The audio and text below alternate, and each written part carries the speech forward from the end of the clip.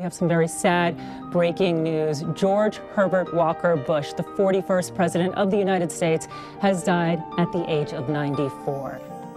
On that day, a dedicated team from Union Pacific activated the long-planned and thought-out process to ready its special funeral train that had been under wraps for years. President Bush has been a railroad fan all of his life, and he knew from the outset that he wanted to have a train involved.